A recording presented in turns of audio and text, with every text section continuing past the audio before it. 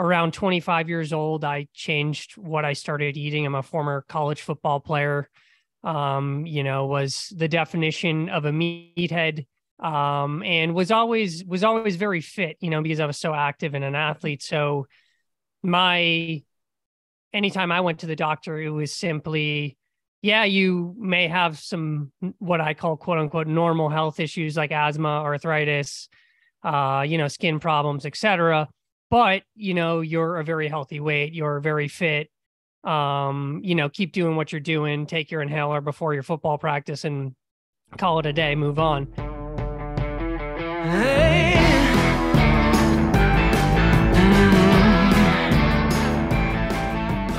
And Pat, could we start by kind of breaking down your TEDx talk? Would you mind? Yeah, 100%. Yeah, that I suppose like the TEDx talk for me, I had barfed out a book prior to. I had started a podcast because I felt like I had to start talking about what I had learned over those few years of changing what I ate. So the TEDx talk was really, my coming out party, if you will. Like, people really didn't know anything about me prior to that. And then, that definitely kind of blew up my message for sure. And, I was a backup for that. Like, there was a Boston one at Babson College here. And I got a call like 2 weeks before the event. Somebody had backed out, like they had travel issues or something. And the woman organizing the event was aware of me, and they didn't have anybody speaking on health. So I literally had 2 weeks, and it was kind of a blessing because I didn't have a choice but to tell my story authentically. I didn't have time to overthink it and come up with something that I thought would move people one way or the other. I didn't have much time to plan, so I just told my story. And yeah, really the I guess not long-winded version is around 25 years old, I changed what I started eating. I'm a former college football player. Was the definition of a meathead, and was always very fit, because I was so active and an athlete. So anytime I went to the doctor, it was simply, yeah, you may have some what I call quote unquote normal health issues like asthma, arthritis, skin problems, etc. But, you're a very healthy weight, you're very fit. Keep doing what you're doing, take your inhaler before your football practice and call it a day, move on. And I always thought those things were just things I had to live with. And I was doing all the right things on the diet front. If you asked anybody that was close to me during my football days, I was the health freak.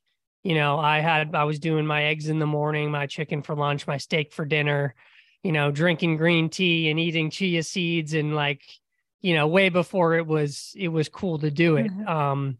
So I wasn't like an unhealthy person transitioning to a plant-based diet. I was a quote unquote healthy person. And I just after my playing days, I stumbled into a plant-based diet through experimentation.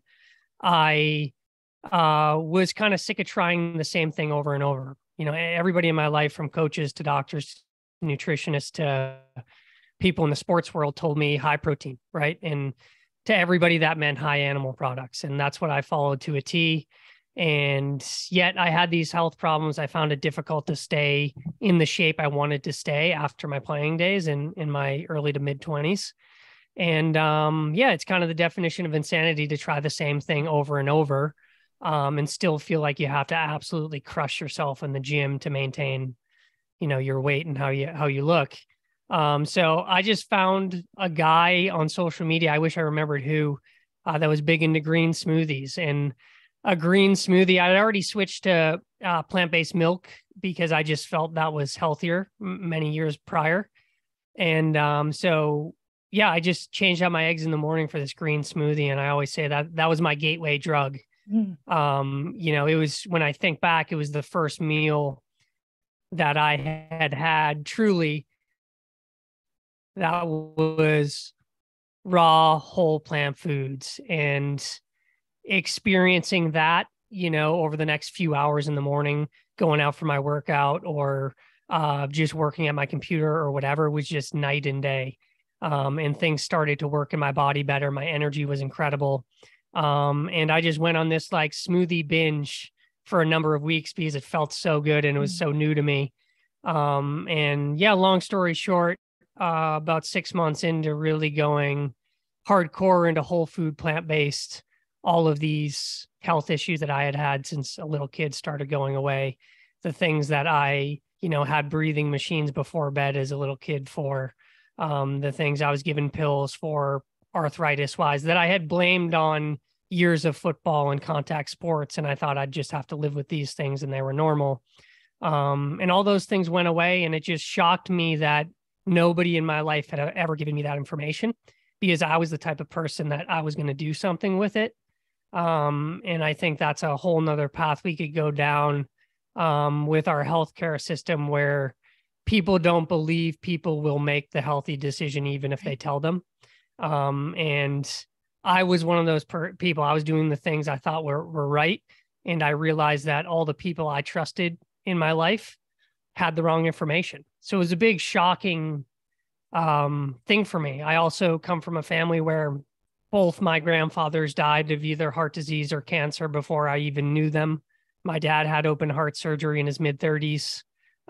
So when I started to realize that these things are preventable and even reversible, I just felt called. I was so shocked and I felt called to do something about it. And yeah, the TEDx talk was just all about, telling my journey and how I've kind of evolved and how that has not only changed my health, but changed how I interface with the people in my life. Got it. And, you're making it seem like you're very humble about it in terms of, 2 weeks in advance and I had to create this talk and just tell my story. But when I listened to your TED talk, I saw a lot of strategy behind how you presented it and the order in which you told your story. I saw a lot of strategy in that. Did you, when you were kind of structuring how you were going to come at this? I mean, I'm talking about starting with the story of really connecting with your girlfriend. And it was like, when I'm listening to it, I'm like, okay, this empathetic side is coming out and you're experiencing empathy for another human that you already love. That's one step of compassion.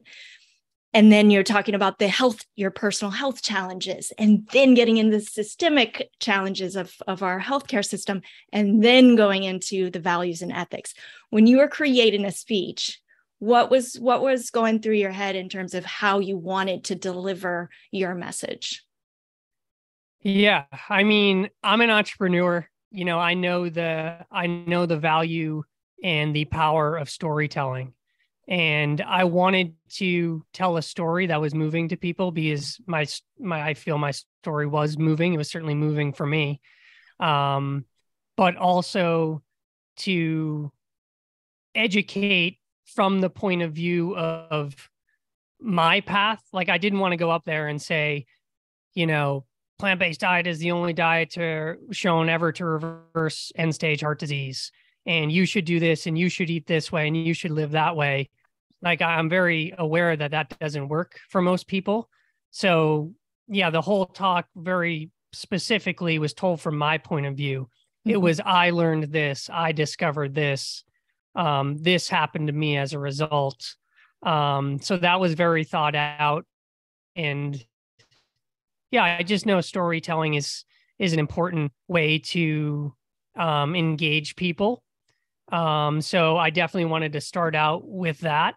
And I think my original title for the talk was actually Food's Impact on Your Ability to Love. That was kind of like the really underlying message. It's like, how do the foods you put in your body impact your ability to connect with the people in your life? And I'm fortunate that the woman that uploaded the TEDx talk to the TEDx channel there chose A Plant-Based Diet Changed My Life because it's just a more searchable title. Mm. But the actual, like in the pamphlet that day, it was Food's Impact on Your Ability to Love. But yeah, it was very intentional. And then the other thing was, I wanted to I mean, I'm an emotional person to begin with. I wear my heart on my sleeve, and I'm not afraid as a dude to show my emotions.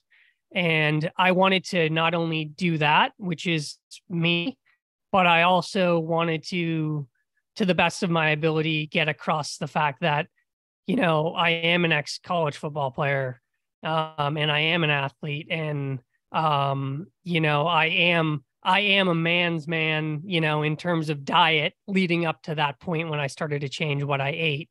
And I wanted to be able to welcome in that person that I used to be, the 22-year-old meathead that thinks vegans are scrawny and you can't live on plants. So that's why I mentioned football and mentioned my background, and at least try to lean a little masculine on that front. Yeah. And then just weave in the science, right? It's like, that's what ultimately convinced me I was on the right path. Like I felt what I felt, and I knew in my heart it was right, and I knew in my body it was right.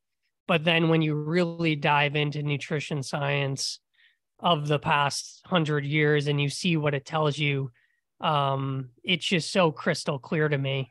And I had to drop my old beliefs because of what all that science is telling you. And you just can't argue with, I hope at least the things that I presented in the talk that are the most impactful to me, right? That, the top X amount of diseases that kill us are all diet and lifestyle related. And if you can just understand that and then back into, okay, what should I be eating then to prevent these diseases from, manifesting later in life? So yeah, I don't know if I answered your question there. But. Yeah, no, that's fabulous. And, it was just interesting hearing you talk about the systems and the doctors and not giving people the information. And it's kind of crazy how doctors, a lot of them are out there with that information and saying, yeah, I'm not going to recommend the things that I know are going to work because people aren't going to do it. They actually say that. And definitely, it's so disempowering, right? Yeah, definitely. It's again, in my experience, it's like I always felt like I was a victim to the things I suffered from. I wasn't ever told I could do something about it. And I think and I get it, right? Like we're in a country that, almost 80% of people now are overweight or obese with multiple chronic health issues. So, doctors, they see the 80% every day. Me and you aren't in the hospital or seeing our doctor weekly, right? So it's like the people they see every day are the sick ones. So in time after time, people don't change what they do. They don't even, do their exercise like a good doctor might mention, right? So I can see where doctors in the healthcare system do lose faith in their patients to actually do what they say. Yeah. And I mean, I can relate as a personal trainer for a decade, people lying about what they're eating. I'm like, I can't help you if you don't tell me. So, yeah, I get it. And I love how you threw in all the macho stuff. And then at the end, it seemed to me you got a little choked up when you were. No doubt. Yeah. What was going through your mind, like being on stage? Did you have a lot of experience as a public speaker already? How were you feeling at that moment? Not really. Like I had again, because of the podcast and the book, just locally, I would speak at schools. I'd speak at like the high school I went to, the college I went to, once a year leading up to that point type thing. And I'd done a bunch of podcasts, but never like I'm really good in, again, as an entrepreneur, I'm used to pitching a room or things like that. And I'm very comfortable talking off the cuff like we are now, and even giving a presentation. But the TEDx is a different ballgame where it's filmed once, it's not edited. Like they post what you say, and you have 16 minutes or 18 minutes or whatever it is. It's one of those two, and you're done. So they'll cut you off if you hit the 18 minutes and you haven't finished your talk. And also, like if you screw up, and the millions of people that potentially see you screw up, and there's just no way around it. So that was very nerve-wracking. And I wasn't used to that.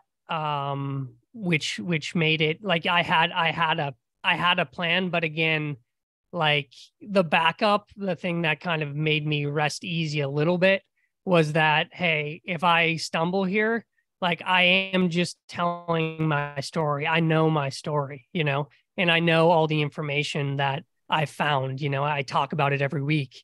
I love that stuff. So I know it and I know my story. So that's what I fell back on. But yeah, I mean, the emotional part, right? I believe health is the greatest gift you can give yourself or, help give somebody else. And again, I've just seen family members lose decades with people they love because of diet and lifestyle decisions that they either knew or they had no idea that they were doing. But I think if you ask any individual what's important, right, it's family, it's spending time with family. If you boil it down, it's the connections in our life. And the fact that there's a way of eating and living that can extend that time on earth with those people you love is to me there's nothing more important. And I think everybody would agree with that when you really break down somebody's barrier and you get to the core of what matters to them. And that's an emotional thing to me, and I am so grateful personally that I'm aware of it now and I have the information I have and I have the discipline to put it into action in my life. But it also saddens me that so many people unnecessarily suffer and miss out on years of life with their loved ones. And that's why I get emotional about it. It is. It's huge if you think about it in those terms. And I'm curious, when it comes to the animals, and you chose to be pretty descriptive about what animals go through, to a large degree. At what point did you really connect to that? And how did you decide, or was there decision making involved in how detailed you wanted to be and how much emphasis you wanted to put on the life of a farmed animal? Yeah, for sure. It took me probably a year, of eating plant-based, and naturally you become more aware of things just, by the people you start following or the information you start consuming on social media, wherever, or just learning more about where your food comes from and asking questions that maybe you've never asked prior. And I was about a year in, and I remember there's this place I walk in my hometown. It's about a 2-mile walk exactly from the doorstep of where I grew up, my parents' house, to this beautiful farm up on this hill. It's a place called Turkey Hill in Hingham, Massachusetts, south of Boston. And up on this hill, it looks back at the Boston skyline, 15 miles across the ocean. You can see the Boston skyline. And there's all these cows up there, free range cows, and they ultimately die and are used for food. But it's a beautiful spot and a beautiful farm, and you can walk up there and walk right up to the fence and pet a cow. And I don't know why. And, I guess a little bit, I got into this in the talk, kind of how that compassion comes out in you. Once the food you put in your body, put yourself in what I call like a place of ease and calm, and you're just better. You're just more empathetic, and you've blocked out the noise and the crap that maybe clouds your natural instinct and judgment and ability to connect with others with bad food and all that. And you're in a place now where, call it high vibe or whatever you want to call it, where you can connect with other people better, as I detailed in the talk, but also with animals.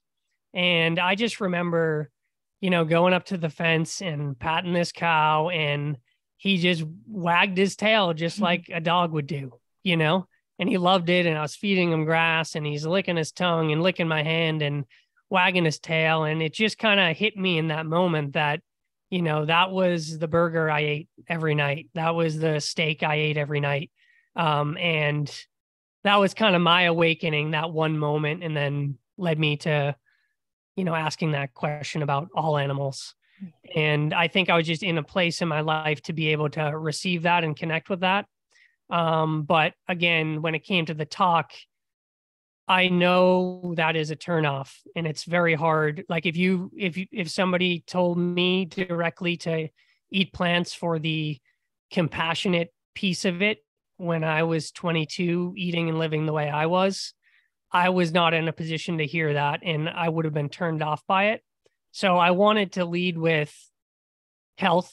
I wanted to lead with kind of the selfish reasons to eat plant-based and kind of welcome people into the talk that way. But then bring in the compassion piece. And again, it's just like, hey, this is where your food comes from. And the example I give, I think, is powerful too, with the pig stuck in the fence there. And, and I see that we see this all the time on YouTube and videos that go viral. It's like the hunter literally with his rifle in his like orange hunting vest. He's literally out there to kill birds or kill rodents or whatever the hell he's trying to kill. And there's a hawk, with his wing caught in a branch or whatever, and the extent that human being goes to free that animal, even deer. I've seen hunters do it with a deer that's caught in something, or a bear even, and people are literally risking their life to free this animal. And that, to me, that's the natural human reaction. Yeah. That is who we are as humans. And we, for some reason, turn a blind eye to that with what we eat, and even things like hunting and things like that. It's in direct conflict with who we are, in my opinion. Yeah. Now I just hands off to you for putting together such a powerful talk. It really, I get chills just thinking about it. So thank you. Well, thank you. Yeah. How did that talk or just really your transition to a plant-based way of life change your career path? Can you talk about that? Yeah, 100%. Yeah. I'm somebody that I need to wake up with a mission and a purpose and a big goal, or I'm not a very happy person. I'm just wired that way. I lasted about 2 months at my first ever job when I was 22 out of college. And, my only goal at that time was to get to 5 p.m. and get the hell out of there. And that's just not me. I've always had clear goals. Before that, it happened to be sports. And I like big, far out goals and things that scare me. And when I am passionate about something, I really like to go after it. And when I learned all this that we've been talking about, I wanted to talk about it and be a leader kind of in the Boston area and beyond. But also I could see in Boston, that is a very traditional kind of city in many ways, that it's not like a Miami or an LA, where these things have existed for many years. It's pretty traditional and blue collar and hard around the edges in many ways. And I wanted to bring plant-based food to Boston in a way that is Boston. And that is how I came up with the idea for PlantPub, and kind of a bridge, a bridge to people eating plant-based, kind of a welcoming place, like the places that existed in Boston before, places that I love, right?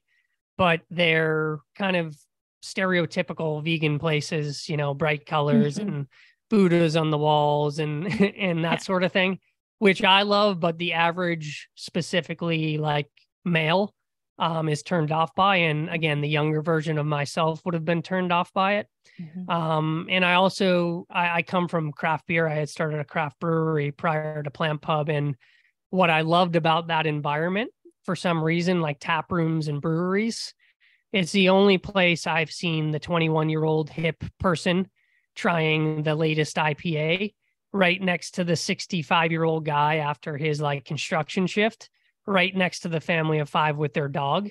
Like, it's a very welcoming environment. And I was like, wow, if you can recreate that environment, but do it in an entirely plant-based fashion and show people, number one, that, plant-based food can be really good. But number two, that you don't have to sacrifice all the things you love to change what you eat and be more conscious.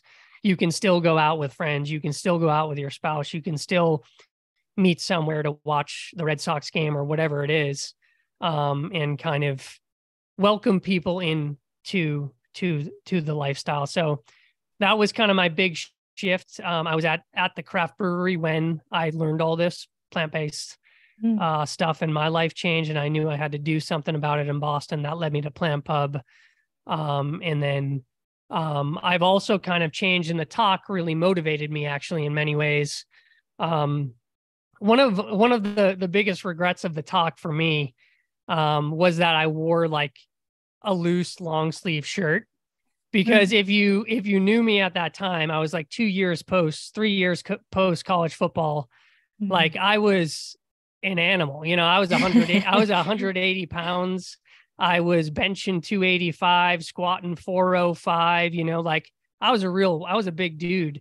I probably should have gone to Miami for a few days, gotten a tan, came back, did the talk like in a tight short sleeve shirt, because what is beautiful about YouTube and the stage of TEDx is that so many people see it, but it also comes with criticism. And just the amount of criticism I got for being a pale dude that was emotional, and it was just like ruthless on YouTube. But really ruthless. Yeah. If you get it, and it bothered me like the first year, but it motivated me, because I was so like upset, because I was like, these people don't know who I am. Like again, at that time, like I was in the gym 6 days a week, but it motivated me to say, okay, like, how can I use my athletic talent to show people what is possible? And that it's not only possible on a plant-based, like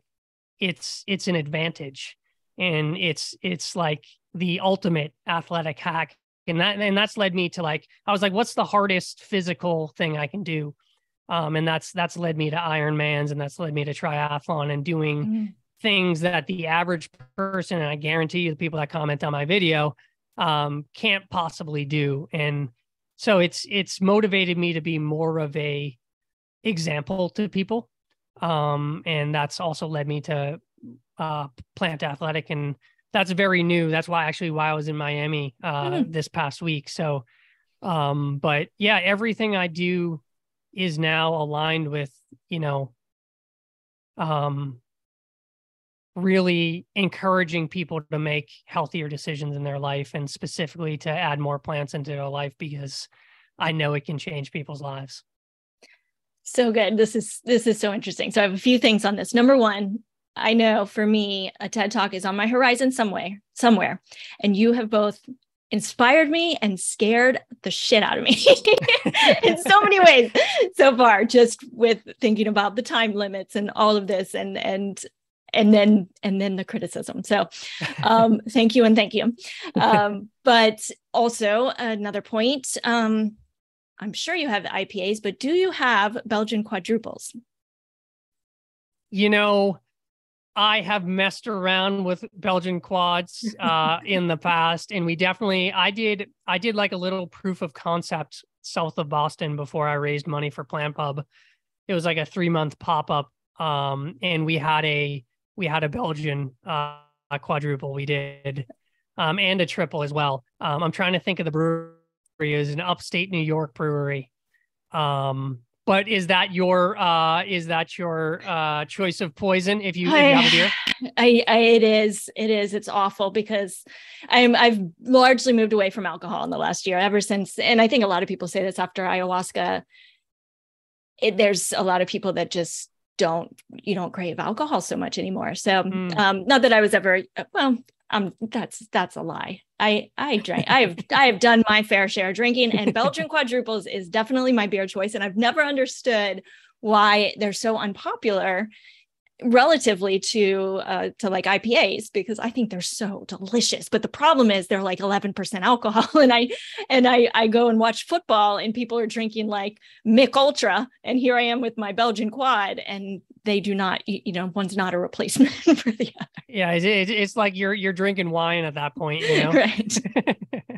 Anyway, I am dying to come to PlantPub. I would love to come check it out. Right up my alley. Like I said, like I've shifted a lot with the spiritual path, but most of my life it's like football and sports, and I'm hanging with the guys, going to the pubs, and never a vegan option, in terms of the foods. 100%. And I'm like, why can't they just have, and I've always wanted one in Miami, like grilled cheeses and, just the things that a regular pub would have.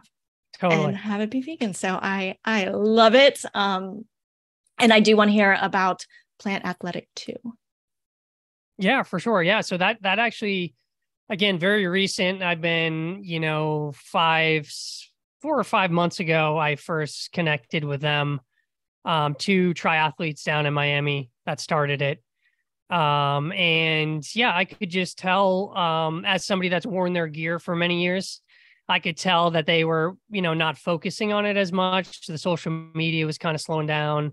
Some products not in stock, that sort of thing. And I reached out and have since become very friendly with them. And they've just gone to like such incredible lengths to make sure that they're sourcing, I think 90+% of the product is fully recycled. It's all plant-based materials. They use specific ethical factories that they've done a lot of work of vetting. All compostable packaging that they ship their stuff in. And it's just like incredible high-end, high-performance sportswear done the right way, in my opinion, that I've been a huge fan of and worn for many years.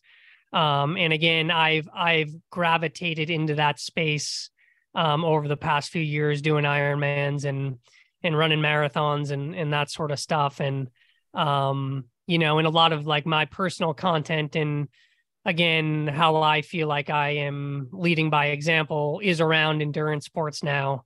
And I just thought it would be a great complement and a great business to go into and really put a brand out on the market that is doing everything the right way in terms of no animals and ethically made and ethically sourced, but still being something that the best athletes in the world can wear.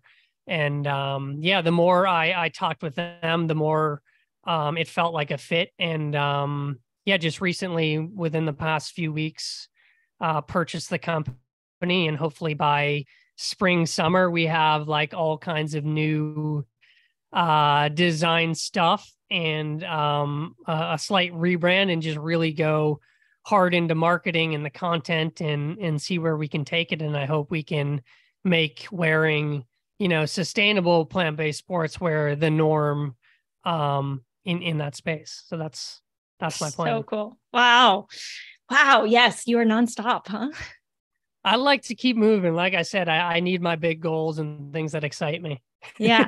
So let's use this last little bit here. I'd love to kind of hone in on your own health regimen. Like, what does holistic health or holistic wellness mean to you at this point in your life? Yeah. I think it means, it means feeling good, number one. And in the way I guess kind of the big shift for me over the past, 5 to 8 years is shifting from I want to look a certain way to I want to feel a certain way. I want to be able to perform a certain way. And I want to be around for many, many years. And that shift, and I always say like a beautiful side effect, if you do the right things with that in mind, is the natural side effect is you're going to look really good.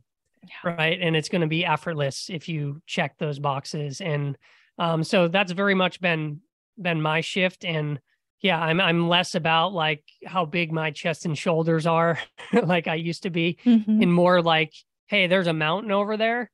Like if my cousin says, hey, you want to climb that tomorrow? Like I'm able to do it. And hopefully in the future, in, my 40s or my 50s, when hopefully my teenage kids want to run their first marathon, I'm right there with them. And those are the things that motivate me now, from a health standpoint. And I guess kind of the main things I do, that I'm big on, obviously one is whole plant foods as much as possible. Always vegan, but sometimes I certainly have the indulgences like PlantPub and other foods, and the occasional great IPA. But I know my body, and I know what I can handle with that stuff. That it's a once in a while thing. I know I can't have more than 2 beers on a Saturday. Like I can't do it. And I'm always trained, Sunday morning, I'm up at 5 a.m. and I'm running or biking anyway. So it's like that holds me accountable, and I want to be able to perform the next day as well. So whole plant foods, number one. Sleep, number two. I've been with my girlfriend now over 10 years, and we have never slept in the same beds. And awesome. that's been, it took her a little while to get on board with it, but that's how serious I take my sleep. Wow. We spend our time together, and if we want to, be intimate or whatever, it's like, okay, we just, come to my room. And we'll spend a few hours, but when it comes time to sleep, like, my room's cold. I have my own blankets. I'm not getting elbowed. Like, I'm sleeping through the night, and I'm just a huge believer in sleep. And I guess something that's happened with all of this is just like questioning the norms. Mm-hmm. And that is one of the norms that I think many people, they just over the years get used to with their spouse or partner, get used to having shitty night sleeps. And I just think doesn't make any sense. I always am with like friends that are married or whatever, and you'll get into a conversation where somebody's complaining about the other partner when they were sleeping. And I'm like, just sleep separately. Like, what are you trying to prove to people? Oh my God, I love this. I absolutely love this. I think this is the healthiest thing people can do for not only themselves, but probably for their relationship as well. Totally. Like, we wake up, right? Like, like nobody's mad at each other when we wake up. There isn't like that, oh, you were snoring last night and I slept like shit. Like, there's none of that. So like right off the bat, like in the relationship, it's better, but also you're just well rested, and you're going to be a better you when you're well rested. And so that's another thing. I'm big on breath work as well. I can't say I do it every day anymore. There was certainly a period of time where I was learning it, and I was every day and was learning all kinds of different techniques. But for me, I found Wim Hof, who I'm sure many people are familiar with. And, used that 30 breath and then the breath hold in his technique. And, again, one of those things that I was blown away by, like, wow, I've had access to this. This is free. Like, I don't need a gym membership. Like, I can just lay down on the floor and do this. And that was really big for me. So I'm big on breath work. And did you time your breath hold?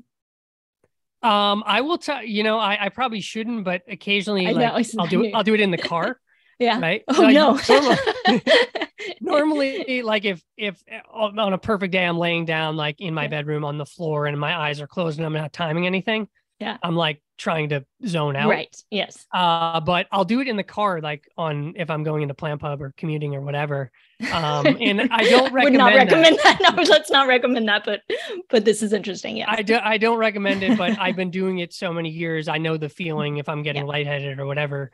And I will time myself on those breath holds because I'm awake, obviously driving. Right. And I didn't glance at my watch. I mean, I'll get close to 2 minutes, but I certainly haven't gone unless I do multiple rounds. Right. Yeah. But I'm usually doing 2 to 3 rounds. Yeah. And I don't get much past that. But that's been a game changer for me. I swear by that. And then just movement. Again, I've gravitated over the past years to running, cycling, swimming, more body weight type stuff when I am in the gym. And yeah, I just, I also, I guess, generally speaking, I mean, I don't beat myself up. I know that consistency over long periods of time is the secret sauce. And I don't, if I took yesterday off or ate poorly yesterday, I'm not trying to make up for it or punish myself for it. Like I'm very forgiving with myself. But I also don't lie to myself at the same time. I'm honest with myself. But yeah, those are some of the things, kind of non-negotiable type everyday things for me. If you had to kind of decide one challenge for our listeners, for our 99 Thrive members to implement daily, a doable new habit for them to implement daily, if you had to choose one for the next, let's say 1 month, or even just 1 week, just to start, what do you think you would choose for them if you got to prescribe it? I would prescribe breath. I think, again, it's the easiest. You don't need running shoes. You don't need anything. Lay down, 30 breaths in through the nose, out through the mouth. Just let it go. Don't force it out. 30 breaths, stop, hold as long as you can. Big breath in through the nose, hold at the top for as long as feels comfortable. Let it go. 2 rounds of that takes you literally less than 5 minutes. That can just completely change how you feel every single day. It's free. And it's probably in my opinion, the most powerful tool we have at our disposal. Again, that you don't have to pay for. Love it. Love it. Pat, where can people find you and your projects, and where should people go? Eatgreenmakegreen.com is kind of like my personal website that I have the podcast and things on. PlantPub.com if you're in the Boston area and want to check out that. PlantAthletic.com if you're in the market for some cycling or running gear or triathlon gear. At Eat Green Make Green on all social media. And that's pretty much it. Amazing. We will, of course, put all of that in the show notes. Any final words? Anything else that we've missed that you'd like to share? I don't think so. I would just leave people with, I just leave them with that they are capable of whatever they want to set out to achieve, and to go easy on yourself, whatever that thing is. And don't give yourself 30 days to achieve it. Give yourself 30 years to achieve it, and take a longer lens on the way you look at your health or your goals, and just show up as many days as possible, and just don't give up on that goal, and just keep going. And you're truly capable of anything, whether that's reversing health issues or starting a business or accomplishing any goal. Just go, stay committed to it, show up each day, and stick with it for many, many years, and you'll get there. Yeah, I love your message of consistency. It's not about beating yourself up, but it's about keeping going on your path and doing it day after day the best you can. So, Pat, you're awesome. Thank you so much for being with us today. Ella, you're awesome. Thank you for hosting this and connecting all the awesome people you do. You're a huge inspiration as well. So thank you. Oh, thank you. Hey.